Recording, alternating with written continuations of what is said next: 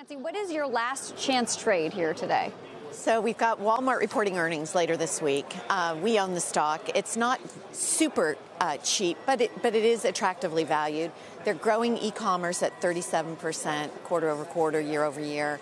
The underlying stores look a lot better. My Walmart actually has organic vegetables, so I shop there frequently. I get my pet food there, as we talked about earlier.